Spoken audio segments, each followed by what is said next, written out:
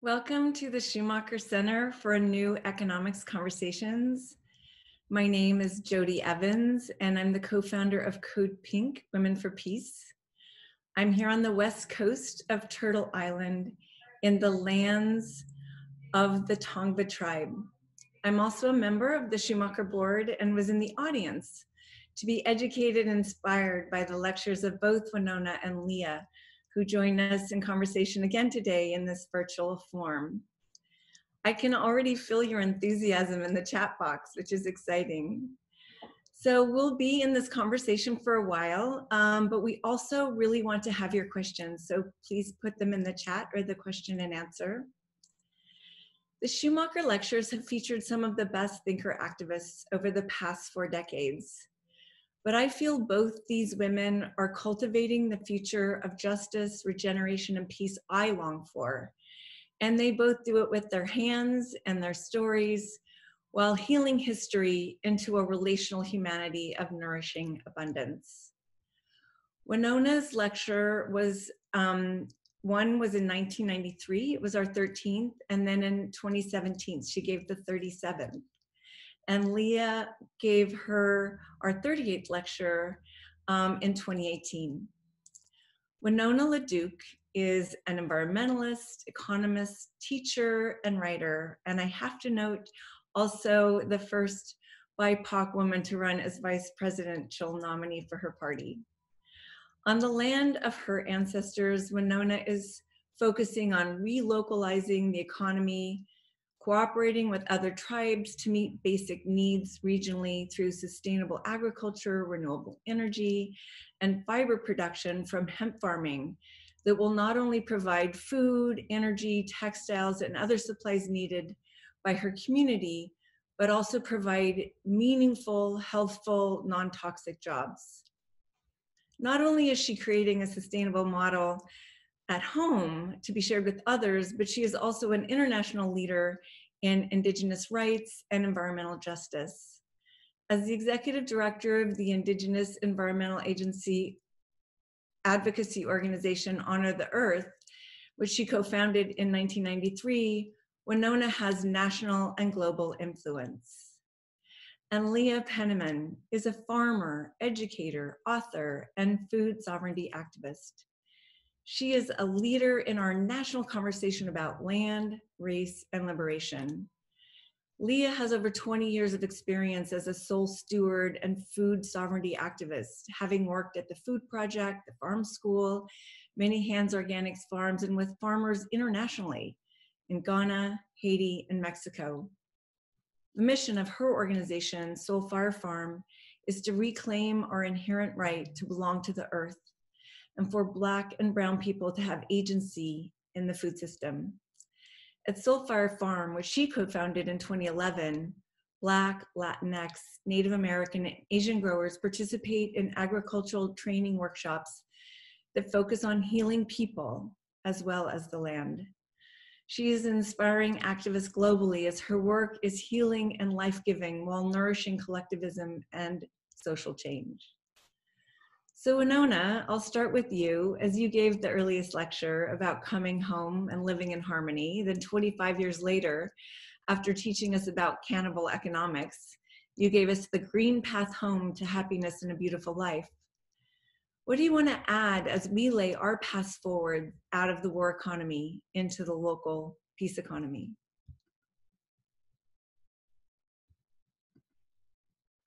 Anine Nindawe Magantuk, hello my relatives, happy to be here with you today. I'm calling in from northern Minnesota. I'm actually up in Thief River Falls, Minnesota. Most of you wouldn't know that, but this is where they make like really cool agricultural equipment. So us little hemp farmers, we had to come over and see what they're making. And so I've been all morning at this mill trying to see how to turn hemp into fiber.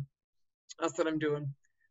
So that's kind of the present note, but happy to be and honored to be here with you, and you know, grateful always for the work of the Schumacher Society. So, you know, since 3 years ago, you know, on one hand I could say, looks like nobody listened, things are not getting better. I think we could say that fairly. I think that, there's a lot of things like Indigenous people said, like, don't pick a fight with Mother Nature, you won't win. Yeah, said that one a couple times too. So having said that, we've continued on our path, and I do have a few pictures to show, kind of where we're at. And I'm gonna try this share screen option here. And give me a minute here. Then it's gonna, oh, no, it doesn't have you. Where did I go here? It's not this one. Just a minute. Oh, well, there we go. So what I want to say is that my neck of the woods, this art I probably showed you went up. This is a water protector. This is before we were all wearing masks too. And we brought these out of Standing Rock, but this is an Indigenous woman, and she's in northern Minnesota where we're generally invisible, but she's about 30 feet wide and 40 feet tall or something. She's just huge, downtown Duluth. So I'm a water protector. Where I live, got Wawiagamug Ground Lake in the middle of the White Earth Reservation. And this is kind of this moment, which is some art from our area. His name is Roy Thomas. And this piece is called We're All in the Same Boat, which kind of is what I think. Can you share your screen? We can't see the screen. Oh, so I'm just having a nice visit with myself about my screens? Okay, let me just try that again. Hold on, I have to be the person who learns how to do their PowerPoint again. We got not showing. I see it says that. Now we just need you to go to your PowerPoint. Okay, we try that again. Can you see it now? There we go. Okay. All right, so this is the art from our, as I was saying, this is our water protector, and she's in downtown Duluth. And I think she was put up in 2016 or 2017. This is where I live, Gawawiagamug, that's Round Lake on the White Earth Reservation. And this art is the art I was talking about, and this is called We're All in the Same Boat, which, pretty much is now. And, I want to start by talking about our wild rice, because Indigenous people live where the wild things are. About 4% of the world's population, about 80% of the world's biodiversity. And in this moment, and in all moments, we need to protect life. And that's, this is what wild rice looks like. It grows on our lakes and rivers. And 7 years after our battle with the Enbridge Corporation, they still have no pipeline, and we still have our rice. But this is our biggest rice lake, and that whole field is rice, which we parch and we bring in. And so all of that has continued. And this year it was interesting because in the time of COVID, we harvested rice, but our people did not sell it. They kept it because everybody in our territory wants to be sure that they have food security. And so it was hard to get rice to sell this year. It's an interesting moment. But, in a transition, part of what we all know is that, I really like what Arundhati Roy says when she refers to pandemic as portal. And she says, in this moment, in the history of the world, pandemics have changed societies. This one is no different. Because the fact is that we're doing stuff now that we would have never done, like wearing them face masks, right? They made them illegal in North Dakota, or they tried to, and then here they are, they're all wearing face masks now, right? And we all had to stay home, and we couldn't fly around. Jodie and I used to fly around on our brooms around the world. Now we fly on our Zoom, right, Jodie? That's how we fly. I fly my Zoom, not my broom. But my point is that, we are forced to change, and we wouldn't have changed. We would have kept doing our monkey business until something closed us down. And, there's a lot of things to be said about the origin of COVID, but I noted that it started with a bat. That's the origin of COVID, of the virus. And I think about that, and Indigenous people, we have these times in our world, and there's a lot of teachings, like little guys can do big stuff. That's one of our teachings. Like in our creation story and in a lot of our stories, we talk about how these little meat creatures might be big. And that's this one. That's this lesson right now. It's like, don't mess with stuff. That little guy that you don't think nothing of might have a big impact on you. So that's why we need to protect our biodiversity. But what Arundhati Roy says is, she says that societies are forced to change. And she says she refers to a pandemic as a portal, an opportunity to move from one world into the next. And she asks the question, do we want to bring our prejudice, our avarice, our dirty skies, our data banks, our dirty rivers? Do we want to carry that through, or we want to go through clean? We want to go through clean. And that is really this moment, because that's what we want to do, is we want to have this moment where we see the tumultuous nature of the world around us. You know, never in my life did I think those Columbus statues would fall. Never in my life, you know, but statues are falling, icons are falling. You know, we have obviously disasters of biblical proportions, you know, on all sides of us. You have a political crisis, a health crisis, and an economic crisis of major proportions. My strategy and my thinking is just keep pushing, because we have a social movement that is transforming. And a lot of us have been doing this for a long time, you know. And what we noticed in this time is many things, but one of the main things we noticed is that big systems fail. Big agricultural systems crumble. You know, they cannot adapt. There was all this arguments about the economy of scale, while E.F. Schumacher was saying small is beautiful. Everybody else was saying go big, economies of scale. Well, it turns out those systems cannot transform in crisis because they're too big. And this last week I was picking corn. This is, you know, some of the crises ahead of us. And I was picking corn, and I was showing my grandchildren, and I said, look at our corn. We're looking at our corn, and some's little and some's big and different sizes. I said, corn's smart because it's got it's a really smart plant, but when it makes GMO, it's not smart anymore. It's more like a robot. It can't adapt and it can't change the way our plants do. So I just want to say, kind of in the last stages of Windigo capitalism, here's the tar sands.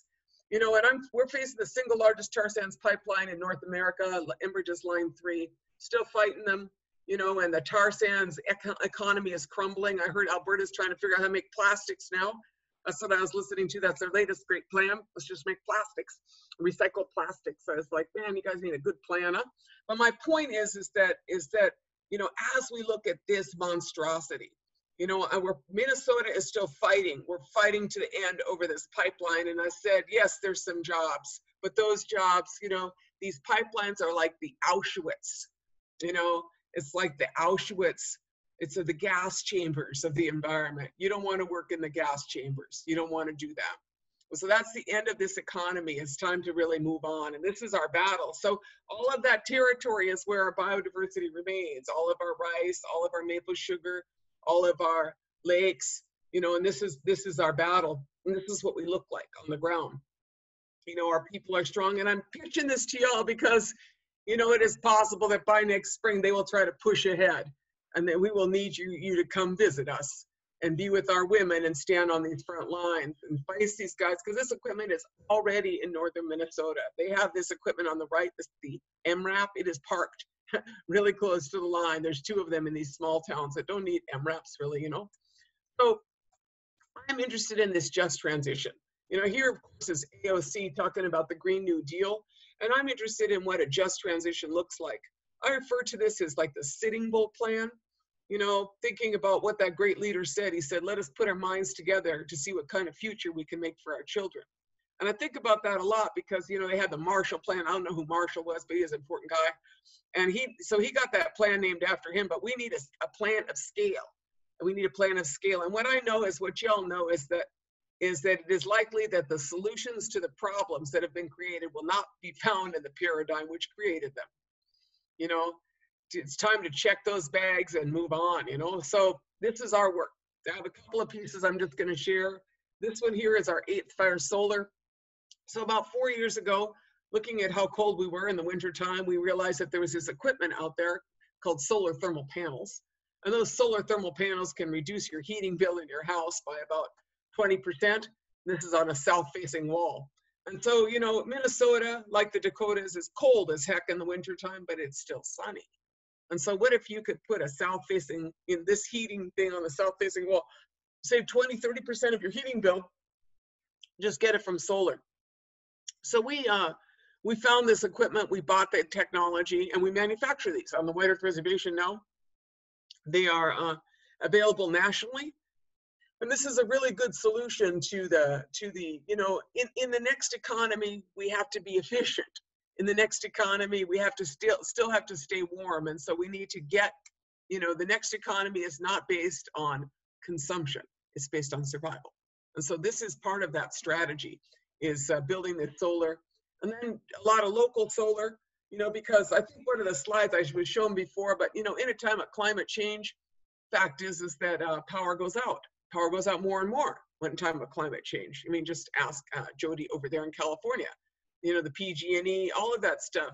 These grids are going down. And so if you want to build, take care of your community, you got to put up this stuff. You got to put up solar.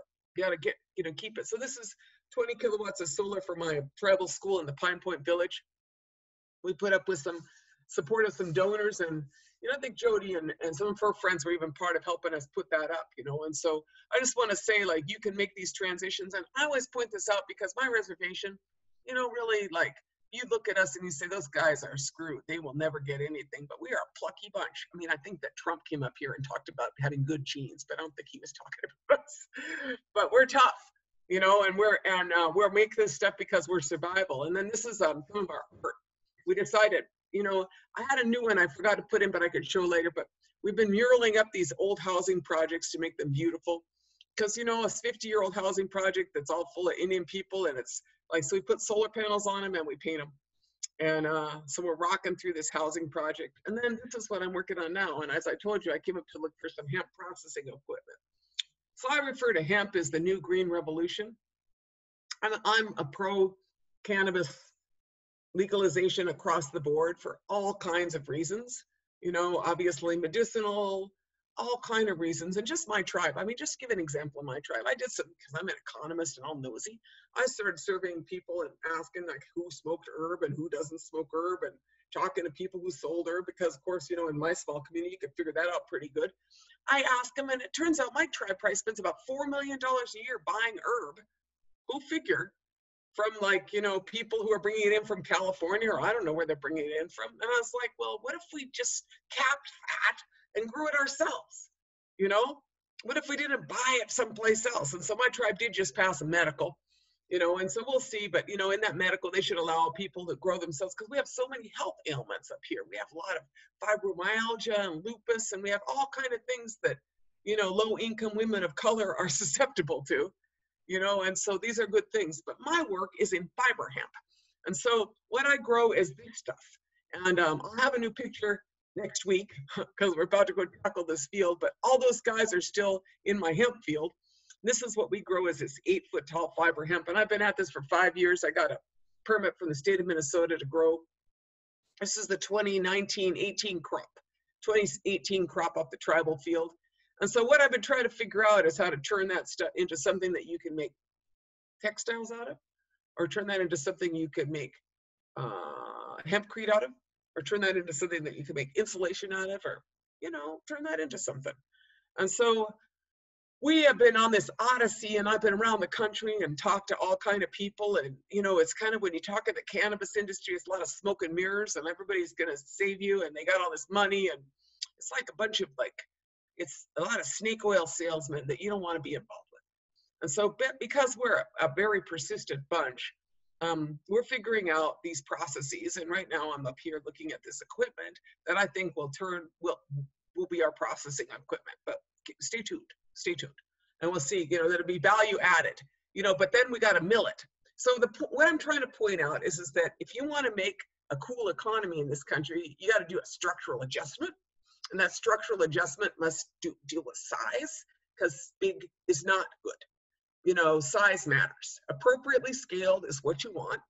You need regional, you need energy self-reliance, you need to build regional economies and bioregional economies, and then you need to exercise trade between those economies. So this year, you know, Winona's Hemp and Anishinaabe Agriculture, we provided seeds to Red Lake and Sisseton and Cheyenne River and Navajo, Oneida, and Rosebud reservations. We provided seeds to all these tribes in our region and beyond to see what we could learn about growing hemp again. And so we're in the process of taking that hemp, and then it's 90%, 80% of that inside is called hurd, and that's what you can make hempcrete out of, and then the outside fiber is what you want to do for textiles. But part of my point is that in the deconstruction of American industrialization, you know, I'm not opposed to industrialization, or I'm not sure if I want the term, but, you know, it's just, what are we doing? You know, because what we did is they disestablished and took apart the textile industry and offshored it. We offshored everything. And what you need to do is you need to reshore things at an appropriate scale in an appropriate place. So this is what you do with hemp. You know, if you want it in your cotton, you know, I'm wearing a cotton shirt here, which of course, you know, takes 5,000 gallons of water and had all kind of agricultural chemicals on it, you know, but hemp doesn't need that. And it doesn't need 25% of the pesticide uses in cotton. And then this tree, similarly, hemp is really the answer. And then this is what was getting at today, that stuff in the middle is hemp hurd. And so I was sitting there with these farm guys who are running stuff through a hammer mill, and then they're really special equipment. And so I'm going to take that hemp hurd, and this weekend we have our first hempcrete workshop. And so I'm going to see if this hemp hurd can be used for hempcrete, because I got 21 acres of it. And I think that I can make some buildings out of it. That's what I'm trying to see. And this is my crop of corn, one of my crops of corn. And during COVID, what happened to me, I don't know if it all happened to you, but I got all those kids basically live with me. Now they all quarantined with me. So I'm running basically this farm, and I have half girls and half boys on 2 different farms, and we are processing all this corn. And this is our traditional corn varieties, which you can see they're really short to the ground. And some of those ears are just like a knee off the ground, if that, on your ankle. And all of that corn adapted for climate change. And so I'm interested in climate change, resilient, and post-petroleum agriculture. And that's what we're working on in my community, with a lot of fun, and a lot of horses, I must say, and a lot of youth. So this was a couple of days ago in a cornfield that actually an Amish friend of ours grew. We grew our own, but we quarantined with the Amish. And last couple of slides is that, you know, I'm looking at this regional economy. So in the midst of this pitched battle, you know, it's not just against Enbridge and their oil pipeline. It's also against these big mining projects they want to put into the boundary waters. And this is the end of Windigo economics, the last stages of capitalism, when you're at this point where you're like 2%, 1% ore, you know, basically there's nothing there in that copper, and they make so much waste, you know. And the same thing as fracking or this oil, it's like the end. You just need to move on, you know. And the governor, you know, many times I write letters to the governor or op-eds in Star Tribune. I'm like, you need to just move to the Green New Deal instead of digging up the last ore in the boundary waters and having a civil war over a pipeline project from Canada, you know, that's going to produce 24 jobs. I got 24 jobs in my nonprofits right now. We employ more people than Enbridge will employ in the end. My point is that rebuild an economy that makes sense. So this is the Port of Duluth, and in the Port of Duluth, which is the furthest inland port, those are wind turbine parts coming from Germany. And my point is that if you want to build an economy that makes sense in this country, you better build some of this stuff here. And it's great that we import everything, but we import everything that we need. And now is the time to rebuild an economy that makes some sense. And that is what the Green New Deal and the just transition look like. So that's the short, but I want to, again, thank you for this opportunity to give a little update on our work on White Earth. Wow, Winona, you're busy as always. And that's a very happy chat going on of people super engaged and excited that you're both here. So Leah, you taught us how to decolonize and re-indigenize our relationship to land, and you gave an amazing history lesson that I still remember about how when the farmers were stolen and enslaved, when they left Africa, they had seeds woven in their hair. And your telling of history itself is healing and grounding and nourishing. So I'm just wondering if we could get a little more history and learn what you've been doing since your last lecture. Of course, and thank you. I'm deeply honored to be here. Hi to those who just joined. My name is Leah Penniman, joining from Soulfire Farm on occupied Mohegan and Haudenosaunee territory, upstate New York. And my pronouns are Lee, she, and Eye, and my ancestors come from Dahomey region, West Africa, indigenous Taino in what is now the Caribbean islands, as well as Europe. And I am really excited and honored to get to talk to you about the troubled history, honestly, that we have in relationship to land and food, and also what we at Soulfire Farm and in these networks of Black, Indigenous, and people of color land lovers are trying to do about it, and how you can engage. So in 8 short introductory minutes, I will start by calling in our ancestors, especially those ancestral grandmothers who gathered up their okra, bolokia, levant cotton, and other seeds that they'd been saving for generations and braided them into their hair before being forced to board transatlantic slave ships. You know, they stashed away their Amara kale, their gourd, their sorrel, their basil, their tamarinds, and kola in their tresses because the seed was their most precious legacy. And they believed against impossible odds that there would be a future of tilling and reaping the earth. And they believed that we, their descendants, would exist to receive and honor that gift and carry it forward. But of course, it wasn't just the physical seeds that our ancestors braided. They also braided their ecosystemic and cultural knowledge, the wisdom of sharing the land, not owning the land, such as the Hausa farm co-op system of the Krobo people, who are my direct ancestors. They braided the wisdom of sharing labor and wealth outside of a wage economy, such as the Dokwe worker co-ops and the Susu credit unions of my ancestors, the Dahomey people. Right? They braided the wisdom of caring for the sacred earth, such as the dark earth compost of Ghana, the raised beds of the Ovambo people, and the polycultures of Nigeria. So much so that you can take a soil core in some of these communities and by the depth of the compost tell the age of the community. There is that level of ethos of how we all don't rape soil, but we add to soil, right? But when our ancestors arrived here on this continent, they tragically encountered a very different system in the colonized Americas relating to land and food. Here, you know, land wasn't shared, it was stolen, it was privatized and authorized by the white Christian doctrine of discovery. Settlers perpetuated genocide against indigenous people, murdering millions of human beings and displacing survivors, stealing the land, which is still stolen land that many of us are on right now.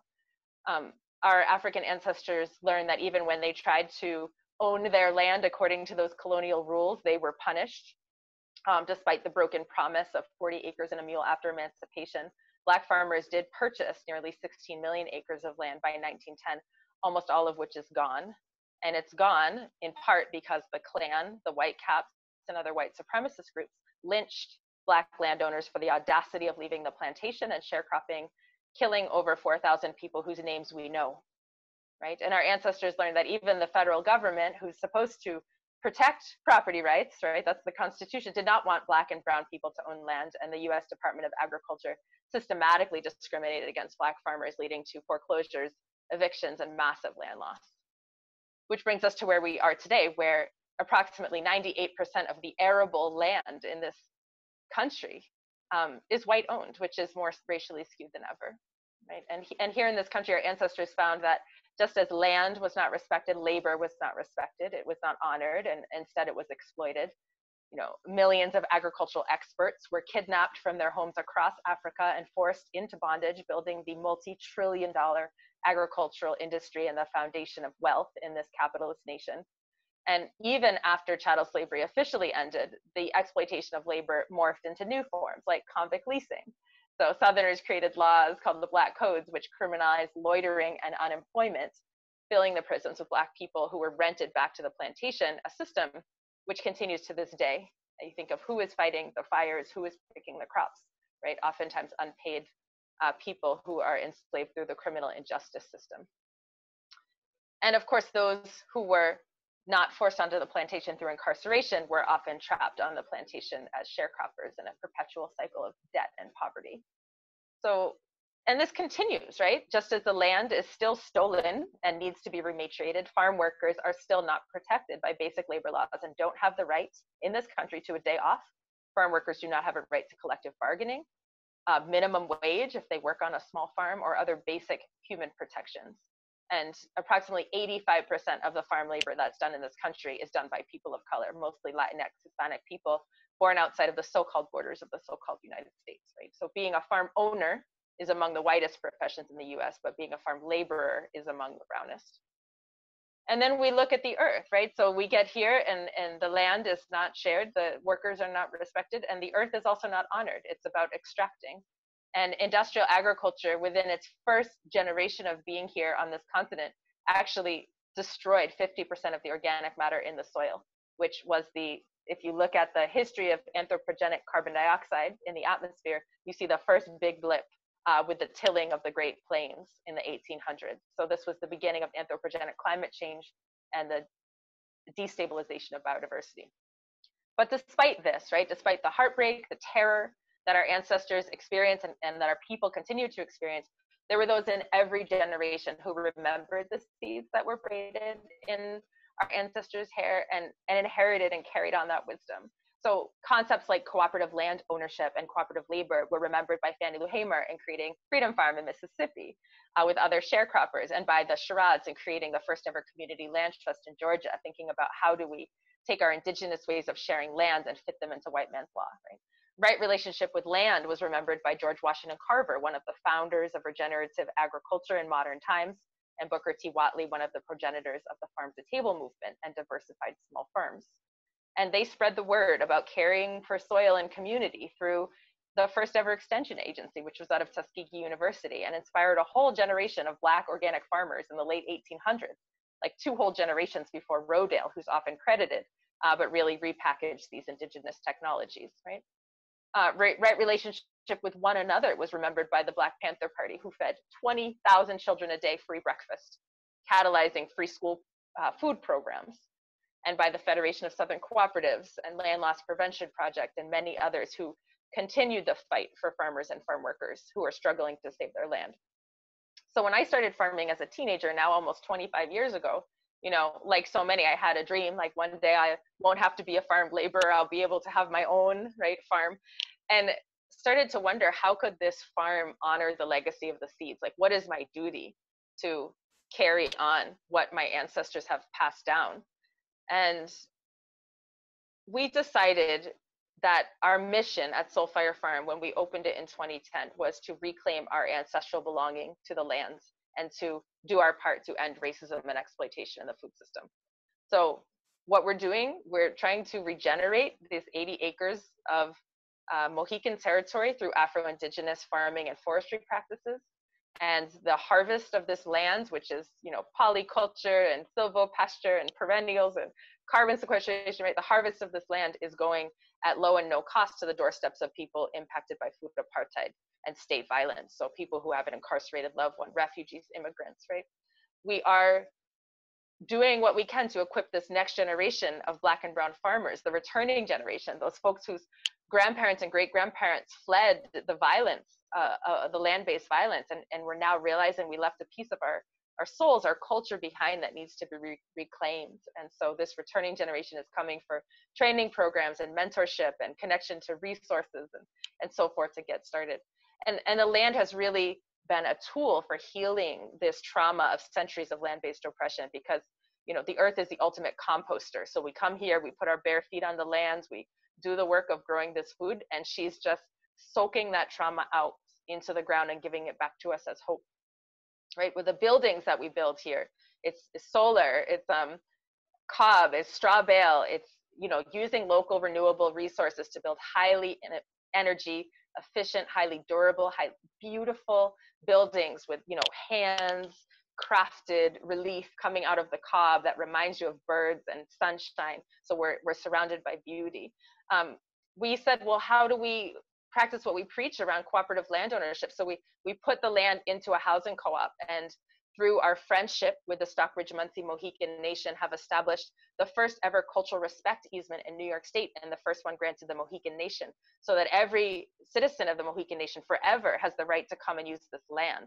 And that is hopefully a model of what shared sovereignty can look like for others. We gave nature a veto power within our bylaws. And so we have to consult nature before we do things, just like, you know, in New Zealand with the rights of rivers and many other communities have done. So we wondered, you know, if one small farm, if all we could do was feed our community Daenu, right, that would be enough. But we started to wonder, you know, can a difference be made, a cultural change? And it seems that cautiously optimistic that progress is being made, right? So right here on this farm, using these farming practices, we went from 2% organic matter to 12%, which for those who aren't scientists, like these are pre-colonial levels of organic matter. This is putting the carbon from the air back in the soil where it belongs, right? The native biodiversity is coming back. The invasive species are reducing, right?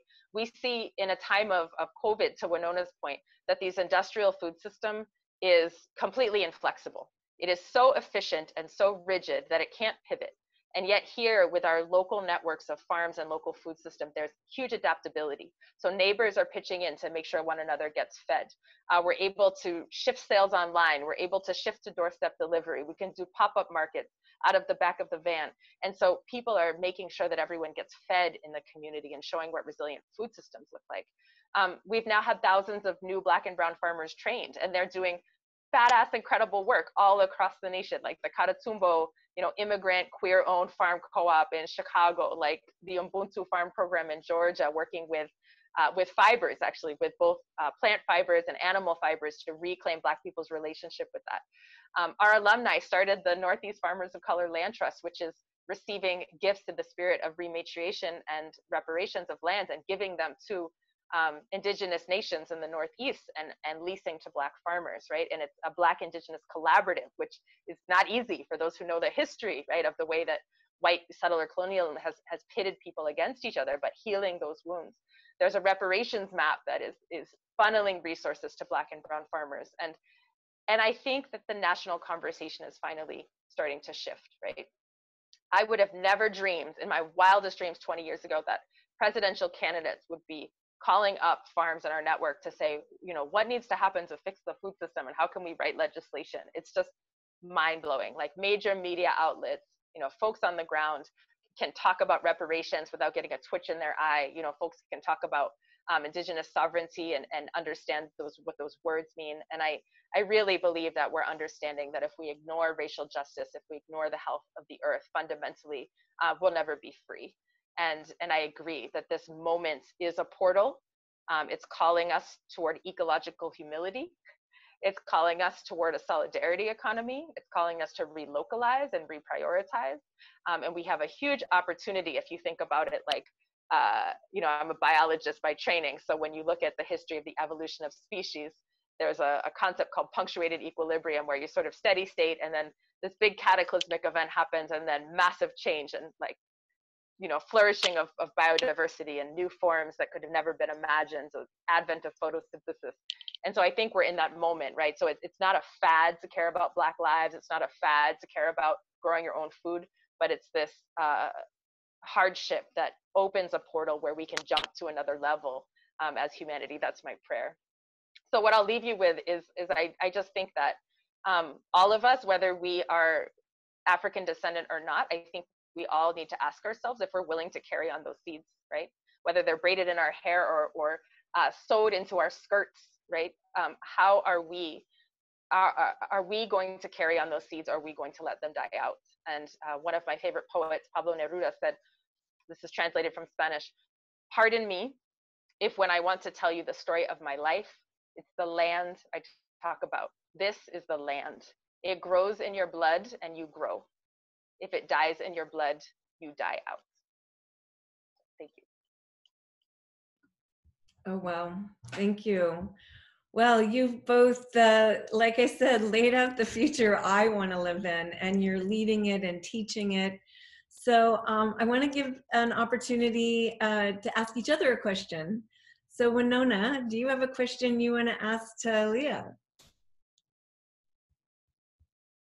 I like that, how you bring life back to the soil and grow that, and so you've done a lot of that in your territory with all kind of different ways, or that's just awesome. I like that. Yeah, thank you, Winona, for saying that. I have a wonderful colleague, Larissa Jacobson. We work here on the farm together. She's Indigenous Chinese descent, and she put it so well. She said, I think our job as farmers is actually to call the carbon and by extension the life back into the soil from its exile. And so it gives me this really beautiful picture in my mind. Whenever I'm out there on the land, I'm asking myself, like, is this thing I'm doing, is it inviting that life, that carbon back into it? So practices like composting, mulching, no-till, cover crops, perennial cover, terracing, these practices that are both ancient and new in the sense of people paying attention to them. They're really all we need. They're all we need to be able to feed ourselves and the earth at the same time. And it's just been beautiful. I mean, we have like blue herons and green herons flying by, and these hawks circling overhead and all these amazing pollinators. I really love this year. We had so many of the hummingbird moths. They look like a hummingbird, but they're a moth, right? And it's such a blessing, because when we came out here, we bought this property from a logger there were deep scars, let's just say, all over the landscape, and there were no hummingbird moths or green herons. So year after year, watching the life be welcomed home is very satisfying, let's just say. I love that. I love listening to you talk about that, the soil coming home. And you know, I thought that was really interesting that you said that the tilling caused that carbon uptake. I bet it did. You know, I never really thought about that, like the historic trauma. I mean, I when I go around up here where I stay, like sometimes I was in Clearwater County, and I thought once had trees here. You know, once had trees. And just kind of like what restoration agriculture or restorative work looks like is so, you know, is so full, you know, brings back your heart, brings back your heart. So yeah, maybe Leah, you could say, because also what you're talking about, that's a way to really heal the climate change that is happening. And you said really quickly what they were. Maybe you could say just what are some of the practices? Sorry, so everybody could just capture what that is when you can bring life into the soil. Yes, I will. I'm eager to ask Winona a question too, but I'll recap that. So yeah, regenerative agriculture, which is a big fancy way of saying, you know, farming the way our ancestors taught us, can capture carbon in the soil. And industrial ag, which is very focused on heavy tillage, like turning the soil over and over, causes those microorganisms to just burn up the carbon. They eat it, and then they release the CO2. And there's some very interesting, you know, literature and articles I can send for folks who are interested about that history. But you know, if you plant cover crops, those are plants that are alchemists that turn air into soil, like clover and rye, and you know, if you don't till, if you use compost and mulch, if you plant perennials, so woody things or things that come back year after year, you don't have to disturb the soil. Rotational grazing, so having your animals help with your pest management and keeping weeds down rather than, you know, mechanical equipment. These are things that can trap. And there's all kinds of debate about, you know, how much it would take, but anywhere from 12% to 50% of the carbon we need to trap could be trapped in the soil, depending like which papers you like to read. So yeah, I really rankle when they call that conventional agriculture, and us, I mean, it's not conventional, it's like an aberration. You know, it's like 70 years of bad agriculture after all of these years of like good agriculture. And so I think just like, you know, this narrative is so important, you know, and the fact that when on a worldwide scale, about 70% of the food that's produced in the world is produced by people who look like you and I. It's not produced by those other guys, it's us. You know, we produce, I mean, I know we produce a lot of food at my farms, and, you know, we just upped it significantly because of COVID, because I was like, I don't know where that food's coming from, so let's just keep planting, you know. And, you know, so we, you know, we're extended our seasons, and sometimes I'm like, oh my gosh, how long are we going to be at this, you know? But, you know, it is just, you know, bringing life back. And, yeah, so I like your story. I know that I have one field that it's in between these industrial ag fields, and the same thing is that we put in horse manure. People say you can't use horse manure. Well, I just call horse shit on that one. And then, you know, we put in a bunch of, you know, fish guts and stuff. And then that, like in the whole like desert, talk about, you know, a desert that those guys created. Ours is like all full of all kind of animals and stuff. It's super. You know, I like seeing everything come back, and it sure does. I feel like life just wants a shot, you know? I mean, I feel like if you give it a little bit of seed, a little bit of love, you're going to get something, you know? And so don't underestimate how much life wants things, you know? So I like hearing your work there. That's good. All right, well, Leah, you get to ask Winona a question. Oh my God, I have so many questions, but I want to just amplify that life wants to grow, because that's something we'll tell, you know, like novice gardeners and farmers who are very intimidated. It's like, well, remember the seed's whole yearning, right, is to become a plant. And so there's many right answers, and you almost have to get in the way to prevent it from manifesting its destiny. So no pun intended. That was bad. Not manifest destiny. But my question for you, let's see, I have to ask the micro or the macro. I'll ask the micro question. So I imagine that you have an incredible amount on your plate. I imagine that as a farmer who's outside with your hands on the earth, as a person who needs to think about post-harvest processing and markets, if you're marketing as a person who's probably in incredible demand as a speaker and writer and probably gets a million inane emails all the time about asking like, what is the native perspective on this or that? Like, So how are funny. you? How are you? And what do you do to be okay? And like manage all of this? Because I just imagine you're under immense pressure to shine the light and lead the way. And That's a sweet and interesting question. I mean, you know, so things changed, and then I got really local, you know, and then nobody really called me because everybody was in crisis. So I just kind of stayed local. And I was like, oh, you know, maybe because like where I live, like you could just like not go to town for a long time, you know? And so we like live in this little, like, we live next to the Amish.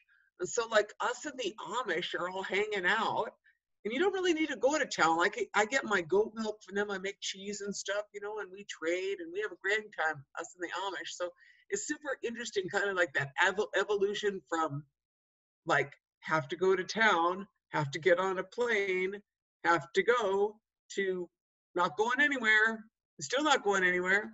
You know, so my life is now like within about 20 miles, although today I drove for 2 hours to go see this really interesting farm equipment manufacturer, you know, but I've been looking like in Europe for this equipment. I was like, looks like they make it here. Yep. You know, or someone figured it out, like these old dudes. So it's now I'm trying to learn like the way of the Zoom, you know, and I'm trying to learn the way of these things. And if they, you know, and so that has helped me because now I realized like a couple weeks ago, I taught in New York. I was like a visiting professor at Brooklyn College. I had the most fun. I was like, going back to New York, team, you know? And so, you know, it's interesting, that adaptation, and I like it. Although you got to switch your brain around a little bit, you know, because you're in the field and you're all crusty, like we were just talking about, and then you're coming in and you're like, oh, I guess I just got to make sure my face is okay. But, you know, and I think everybody is experiencing that, right? And then I'm just kind of, you know, because you farm, like those of us who farm and grow foods. I mean, I've been a member of Slow Food, and we got the Indigenous Slow Food Award, and, you know, and the Slow Food Award for protection of wild rice. And then I'd be like, why do you have your conference at the end of October? I'm not done harvesting yet. You know what I'm saying? It's like, why do you have conferences like when farmers are still in the field? It's like hard, you know? So that has changed, because now I'm like, and what I noticed, which is what you noticed, is that like a time or a digital thing, that used to matter, but when you're on your land, it matters if it froze or if it didn't, or if the maple syrup is running or it isn't, if the corn is ripe, or, you know, you change your clock, right? And then I have hard time like adjusting, because like I'm on this other clock now.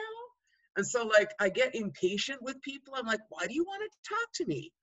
No, I'm busy. You know, so I'm working on that, you know, because now I'm like way more in my community than I was before, which is great. You know, some people are not too happy about my localization, but I'm like, I'm sorry, y'all multinationals who moved in, we're done. You know, so I'm just balancing it and trying to winnow through it, literally. And I'm not the best. You know, I'm trying to get the electronic systems up a little better so that people don't need to ask me. But then I work with a team like you do, right? That's how you get cool stuff done. Is I got like you know, you saw that farm picture. I mean, I got all these kids, and I have a couple women that came in as volunteers, and someone else showed up and she's raising pigs. And I don't know, I think I'm kind of like running a sanctuary for, you know, people who are trying to like get out of the city and be farmers. And I'm like, come on, give it a try, hang with us. So that's kind of how I adapted, as people came and like they seem to show up, you know, they seem to come. And that's, I mean, I'm praying that, you know, we manifest this one and that one. And then now my biggest challenges are like, I didn't expect to have these kids, and so I'm not really funded for the kids. And so I'm trying to figure out like what piece of what program I can kind of patch that together. So what are you going to do about the 25 kids, or there's 60 of them that are out of school right now in my village? You know, they had a rotation and they have no other programs for those kids. So I try to take them in the fields and stuff, but like, you know, that's the biggest challenge I have is that the transition of resources to a place, you know, because I didn't imagine that I would be homeschooling or like coordinating school programs from these school districts. I homeschooled my younger kids, I mean, my kids, but my kids are in their 30s now. So I was like, oh yeah, you know, how do we do that? But thankfully there's these resources. That's really my biggest challenge. And then really just, you know, staying probably like you know, because all this other stuff is interesting, but, you know, did the tomatoes get big? You know, I got a lot of tomatoes. Like, did we finish with the tomatoes yet? You know, those are questions you ask when you're farming. I was like, oh my God, there's some more tomatoes. Oh my gosh. Right? I'm sure, do you have the same thing too? As like, there's the people who are over there that you used to go see. And then there's like the tomatoes that are right here. Oh, absolutely. Yeah, I'm looking right now at the tomatoes that need to be harvested, and we save seed, so I need to do some seed fermentation and make sauce with the leftover parts. Yeah, that's beckoning. So Leah, I want to hear your macro question. You said you had a macro Sure. question. Well, here's the thing, and I mean, I hope it's evident that I completely agree with you, Winona, that we need to localize and regionalize in terms of our economies and, you know, even our social networks to a degree. And I'm curious how you answer the challenge that often comes of, you know, how are you going to scale that up, or how is that efficient or productive enough or feasible? And I'm just curious how you navigate that capitalist assumption that bigger is better, and, you know, advocate for this worldview that I align with. Well, yeah, I mean, I think that, so I just take I kind of take my region, because I get the region pretty well. And so I'm like, I'm the Northern Plains, and I have like all of this potential for hemp and buffalo. I'm taking futures in hemp and buffalo. You know, put some more wind turbines up, manufacture some solar panels, and you have a regional economy. You know, so it's localized, but with regional. It's like a region, you know. And you know, there was this great political leader named Louis Riel. He was a Métis, and he was the, you know, elected as a member of the Provisional Parliament in Manitoba, and then hung for treason a couple years later because he was a little dark. But his ideas were salient. Like, how do you build a multiracial democracy in our region? That was his question. You know, and that's what I think is getting revisited now, because that border is really arbitrary. So I'm looking at, in my community, I got a railroad that goes through my community, and down here, and like railroads cross a lot of Indian reservations. So I'm looking at this idea of solutionary rail, which is this really visionary idea of electrifying the trains first, which would be like visionary in first place, but then also using them to, you know, powering them on renewables. And then, you know, using them to move things, because as you transform from petroleum, you want to move to electric, right? And so I'm looking at like what my region would be like, you know, if, you know, as, you know, because I'm working with a bunch of tribes who are interested in hemp, and we aren't going to produce it all on my reservation, but how do you build a regional economy? And, you know, some of us have, you know, we got rice, those guys don't have rice, but they got buffalo, we could grow hemp, they could grow hemp, they might do this and that. So I'm looking at, you know, I refer to it as the new green revolution. Actually, hemp is the new green revolution. And I claim that because Norman Borlaug came from the University of Minnesota and gave us the last green revolution. So I'm like, well, how about the people who didn't go to the U in northern Minnesota give us the next one, you know? And to me, that's this hemp. It has this revolutionary possibility, and I feel like we could lead in the revolution in our region. And so that's enough for me. Everybody else could do their own gig, but, you know, I mean, we all need to do parts of it, but I'm saying is like, I see a regional economy that has national and international implications, you know? That's kind of my vision. And, you know, at the same time, you know, making sure that people got food locally. So it is scale, but some things are bigger. Like, you know, for hemp, I think it's really interesting to do like, kind of like, I've done Japanese style hemp process. I've done like all of this hand and this, but I was like, you want to be a revolutionary, make canvas, you got to have big equipment, you know? So knowing what your scale is and what you're doing, you know, we all learn from that, you know? So anyway, that's kind of I don't have an easy answer on that, but you know, people also want like this, I don't want to say the silver bullet because that's all military and but they want the single pill. They want the one answer, and there's not one answer. You know, we got a lot of brilliance, but the biodiversity of our land and our water is also what determines what you're going to do there.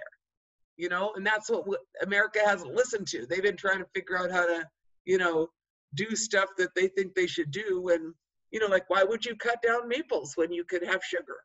Why would that make any sense, right? You know, if you understand what you have, you're better, you know. But what a good opportunity, I feel like. You know, I just feel like this pandemic as portal. I'm like, things are falling apart. I'm gonna feed my community. We're gonna get some renewables up here, you know, and you know, and you and I know that across North America and around the world, I mean, you just got to look at that really great book. I love that book, Drawdown, right? I mean, look at how many people are doing cool things, right? You know, we're just some of them. And I just like breathe that in. You know, you go see those guys and women and they're like, wow, that's cool too. That's a good thing we're all out here doing it, huh? You know? Thank you. One book to add to that is All You Can Save, which just came out, and it's all women authors, mostly people of color, that talks about climate solutions. So, and youth are in there with their voices. It's just so All You Can Save. Definitely check that out, because we need to make sure that the women and folks of color get their voice too. I like Lanny Kotler's question about renewables after that Planet of the Humans. I wrote him a letter, but I don't know where it ever went anywhere, you know, because Michael Moore, he needs a hug or something, for Christ's sake. That guy is just like so sad and angry all the time. Can't say anything like, you know, he needs to like, well, that's like the white male problem, you know? He needs to like see some other stuff. Like, I get what he was saying. Y'all know what I'm talking about, that Planet of the Humans? That film, it was really discouraging. It's like renewables, everything's a sham. Well, there's a lot of things that were not accurate in his end, but also it's about scale.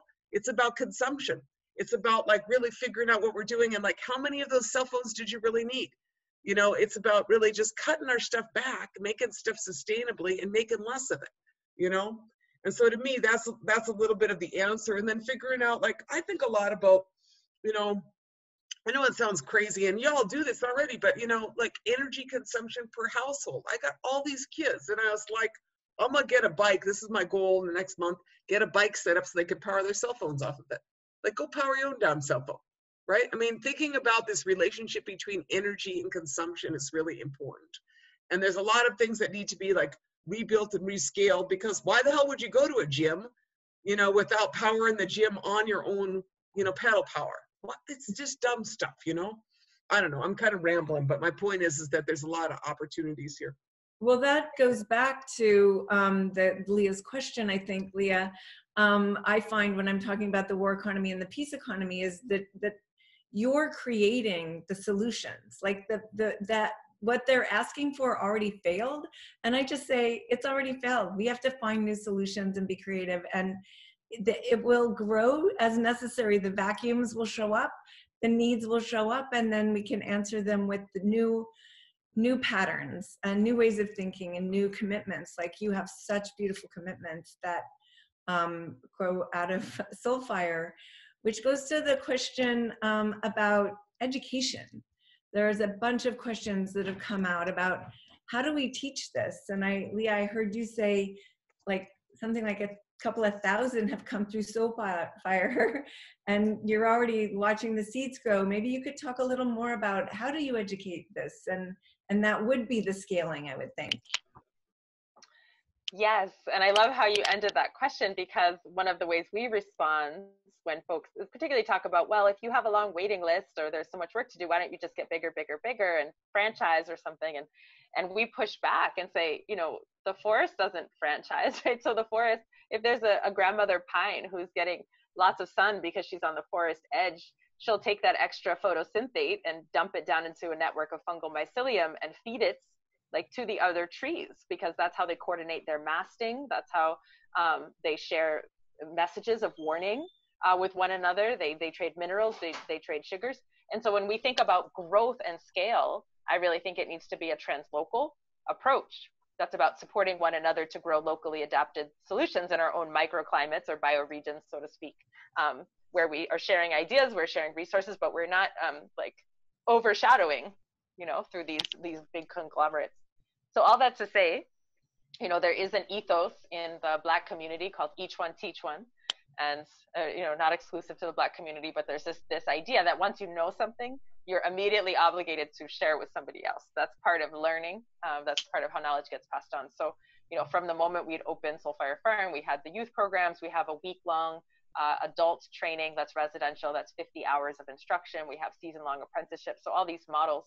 But I think when you say like how to teach, I really believe that contextual and experiential learning is strongest, you know. And of course, in a time of COVID, we adapt. So we have our Zoom class we did last night on mushroom cultivation, you know, the Zoom class we did last week on seed keeping. We adapt as best we can and we show people around, but it's not the same. So folks actually come to the lands and are spending, you know, half or a little more than half of their day doing the techniques. So whether it's, you know, making a raised bed or a terrace, whether it's saving that tomato seed we were talking about, planting a milpa with intercropping of corn, beans, squash, whatever the things are, you're doing it, and we're explaining the why and the how. And then, you know, we also have time to do culturally relevant circle learning. So an example of this is, you know, I gave you a very brief version of the histories of BIPOC folks' relationship to land. And so we have a class that we do where New Orleans funeral style, right? We gather around a fire. We have these ropes where we've put pieces of paper with these different harms that happen to our people in history, and we take turns like reading them, chanting them. We have music, and then we release them to the fire. We release them not to forget them, but to release the holds that it has on us, like that inherited generational trauma that tells us we're small, that we can't, right? So we have a ceremony, and we're learning history. So that's an example of a type of workshop that's like rooted in our culture, also transmitting information that you might learn in a classroom. So it's, you know, out to the field, harvest blueberries. Back inside, we have song, circle, you know, out to the fields. We're going to mulch the maize, you know, back inside. And we're going to do ceremony because we're preparing to kill chickens. And whenever you take a life, there's spiritual preparation. So that's what it looks like. And I have to say, as a science person, I was really looking at these evaluations and hoping somebody would be really excited about like my soil chemistry class. But, you know, by and large, what people are taking away in addition to the concrete knowledge is this trauma healing. I mean, almost everybody is saying, I now see what freedom feels like, tastes like. I now know that I don't have to settle for the bullshit, my life matters, you know, that I can make my dreams come true, that I can love with my whole heart. And so I think there's a very, very, that contextual learning is not just about like, how do you transplant, but it's also like, how do you come home to yourself? And that's why even though this work is hella hard, like we keep going because we see thousands of times over and over and over again the power of this healing that happens when you learn on the land. So farming is liberation. That's so beautiful. Thank you. There's a question for both of you that's coming up a lot, and it's, what does the concept of solidarity economy mean to each of you in concrete terms? So maybe Winona, why don't you start? Yeah, I think we're making it where we live, and I'm kind of like looking at it, and I think I'm building a multiracial food system.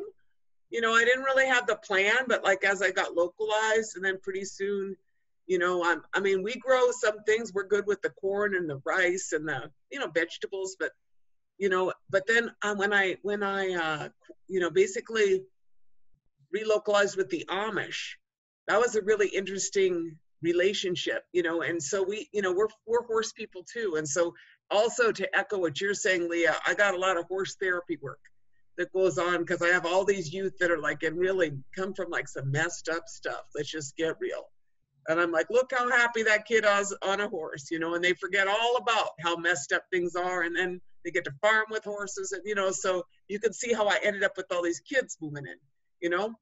And so I feel like that, so we're part of it. And then our Amish people, our neighbors, they're like the dairy part, right? It's super interesting. And then I've been studying the scale and technology issues, because everybody like Wendell Berry, everybody's always talking about like, how is the production on the farm, Amish farm? And why did they make this technology choice? And why did they make this social choice? And, you know, so we're really in this interesting relationship with about 6 or 7 of these Amish farmers and our kids, and they borrowed our horses, and, So, and then my kids went down there and helped them with the hay, and, it's super interesting. And then now people are asking me about wethers from the cities. Wethers are male goats that you're going to eat. So I was like, looks like I'm going to start trying to figure out how to get the Amish goats to the Somalis. That's what I'm going to do, right? How fun is that? Building like this multiracial food system with, like now you got the Somalis, and the Hmong farmers came up and asked us if they could farm on some of our land. So I don't know what this solidarity economy looks like, but that's what I think it looks like. Is you start with this, this set of like relations that keeps growing. And then what we do is we also, and then I'm selling like my bulk of my large production, I'm selling to the sous chef. Or he's an indigenous chef in the cities, and he just opened up a new store, and he's like, LaDuke, you got some stuff? I was like, oh, I got so many potatoes. Oh my God. So, I'm building this economy that's, providing food now to people in the cities already, and we're going to scale that up. But, that's what I think it looks like, because some of the revenue is, they have the money in the cities, but they can't grow. And I'm going to use that money to kind of recapitalize our work here and keep growing out, our economy. And so I'm envisioning kind of this regional, multiracial economy, and I'm seeing it grow. And then, we're producing the energy pieces because we got the solar. And we're, those are mostly in the Indian community now, but pretty soon those guys will catch on. They just, there's a little Indian hating up here. And so they got to like be, I don't know, the Indians are, I tried to run for a rural electric co-op board, and I got shot down. Ran on renewable energy. Jeepers, they didn't even have to know that I was a person of color. They could have. My point is like this kind of a struggle to work through, but we're doing it, looking at those things of housing, food, medicine, energy, all of those. There's a lot of local elements that you could kind of rebuild. So thank you. Leah. Yeah, ashe to all that, which is like a affirmation in Yoruba. So there's a concept called Ujama. It's a West African concept of cooperative economics. It's one of the Kwanzaa principles for the African Americans to celebrate. And the fundamental assumption of cooperative economics is that the goal of the economy is not to screw people over, right? The goal of the economy is to make sure that goods and services get to those who need them. And it's relational. One of the ways that it shows up tangibly in our life today, comes out of the work of Booker T. Watley, who I mentioned really briefly, a Black farmer at Tuskegee in the mid-1900s, who was noticing that when Black farmers in the South were participating in the industrial food economy, where they'd grow just a cash crop like cotton or sugar, and then try to sell it to a middle person, and if they could get any price at all for it, they were getting really low prices. They were being discriminated against. They just weren't making it, and they're destroying their soil as they go. So Watley said, I have this idea that's really ancestrally rooted. What if instead we do diversified horticulture? So everyone's not growing one crop. They're growing like 50 crops or more. So they've got sweet potatoes, they have goats, they have apples and pumpkins and all these different things. And he said, I also have an inkling that, city folks are yearning for this connection to the country because urbanization is happening. So what if you allow people to be members of your farm? And for your membership fee, you get a newsletter with news and updates, right? You get a chance to come to the farm and pick your own food. You get a discount off of what would be the retail price, and you build a relationship with a farmer over the season. So this probably sounds familiar because the CSA came out of this, or community supported agriculture, which is an example of cooperative economics, where there's a group of people who say, I commit to this farmer, and the farmer is saying, I commit to this group of people. Over the long term, it's not like which is the cheapest tomato today. It's like we have a relationship, we have an agreement where we're holding each other up. And I think that we can look at that at a micro example and then kind of scale it out and say, well, what would it look like to not assume the economy is about getting the cheapest thing or screwing people over or winning, but it's about making sure that goods and services are distributed. And you see very quickly that it needs to be relational. We need to know, you need to know who's that electrician, you need to know who put the solar panel in, you need to know who grew the food and how that water came out the ground, and whether it's clean because your friend tested it. And so this is what I envision. I envision something that's not racial capitalism, that is really returning to the dokpue, the susu, right? These ancestral ways of sharing the resources that the earth has lent to us. You know, Leah, I could probably take some notes on that kind of organizing, you know, because people want to come and I don't have it set up really yet. And now during COVID, but we're doing this workshop on hempcrete, and I really want to try to get some training so they're masking up and they're outside and it's a nice day. But, you know, there's so many people from the urban area that just, like, particularly now with COVID, just really want to see life, you know. I get all kinds of people, and, you know, figuring out a way to make, like, you know, like somebody who's like, we're 200 miles from the city, you know, so it's not like you could be quite the member, but, you know, I could really learn, we could learn from some kind of models of support for, you know, this, and thanks for inspiring me, you know, also in that. Likewise. Yeah, I'm learning so much from this, and we have a long way to go. But yeah, we have some rural members too. But the idea is like a subscription. You know, you sign up at the beginning and you say, here's my commitment, and then there's sort of a package of things you get, harvest of the lands. And I really like the CSA because it means we have zero waste.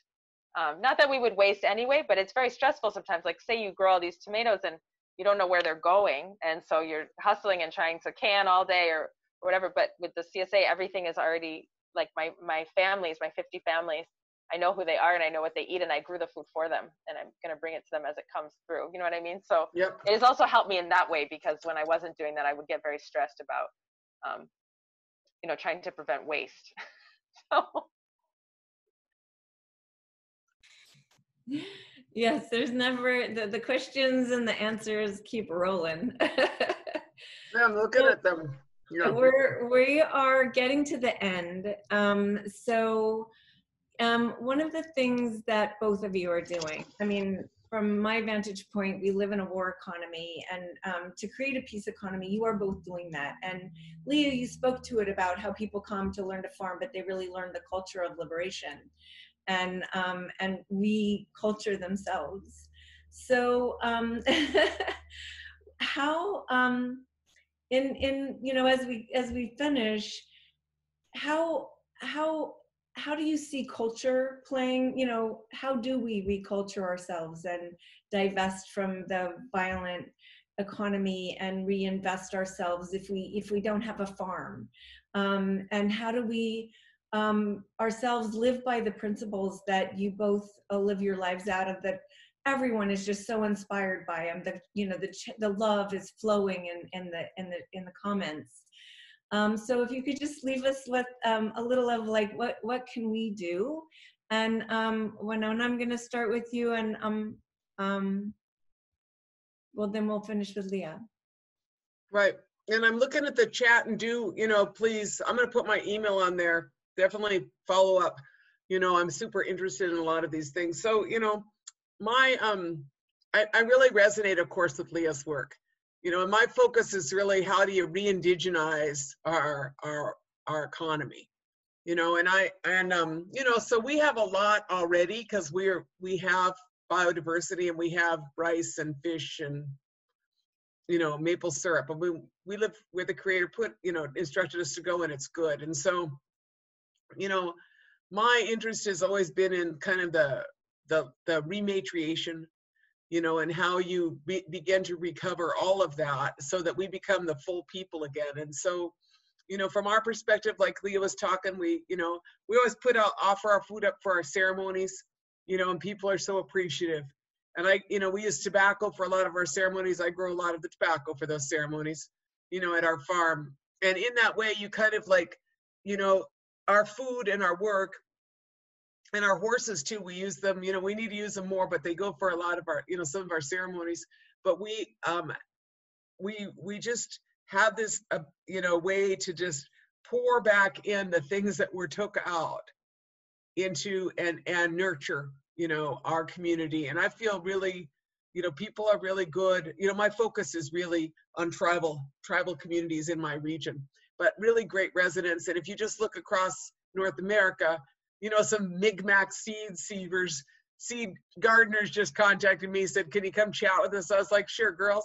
You know, I mean, everywhere there are people that are doing this, you know, And there's this resurgence of that connection between farming and people. And I think that, you know, it's beautiful, and there are more growing every day. So I've been really inspired by Indigenous seed keepers, Rowan White. I mean, come on, there's like the best seed keepers out there now. And I'm just grateful that I know these young women that are taking over a lot of this work. So. Well, there you go. Pour back in what was taken out can happen anywhere. So, Leah, if you could share. Well, first of all, do whatever Winona tells you to do and support her work. I would say that is the way forward. I mean, and we have this concept of rememberers, so we think of in every generation, right? There's going to be at least that handful of people that haven't forgotten those original ancient instructions of how we are to be in right relationship with the lands and people. And this sister right here, Winona, is a rememberer for sure. And so we need to be really heeding that wisdom. I think additionally, you know, to build off of this concept of lands, I think it's a grave atrocity that almost all of the arable land in this country is owned by colonizers. So we need to actually give that land back. So rematriation of lands, meaning literally handing over title, and doing that on the terms of whose ever land you're on. And different tribal communities have different ways they want that to go, but working really actively to return the land. I think also reparations for Black people and people whose labor has been exploited in this capitalist system. There's many trillions of dollars of stolen wealth that needs to be returned. You know, like right now in this country, you know, when a white child takes their first breath, they're 16 times wealthier on average than a Black child, and they weren't doing financial literacy in the womb, right? This is because of inheritance of stolen wealth. And so how do we redistribute so everyone has a fair shot to own a home, a business, to educate their children, to eat, right? And I think also I would say the local mutual aid, you know, the stuff that popped up in COVID in a lot of communities where people are getting groceries for each other, growing their own food, checking in on each other. Don't let that be just this moment. We need to be waking up to who's around us and supporting one another. And then the final thing, I had mentioned ecological humility, which is a fancy way of saying tuning our ears to listen to the earth and to what she's telling us to do. And she's screaming right now, and still some of us aren't listening. So figuring out how to open up those channels so we are, again, following the instructions of our mother, because she would like us to survive. And unfortunately, we're on a suicidal track. So we need to smarten up and listen to our mom and get in line and do what we need to do to stay here on this beautiful earth. Thank you. So the other thing that's just flowing like crazy is people want to know how to support you. So if each of you could talk about how that can happen. Winona.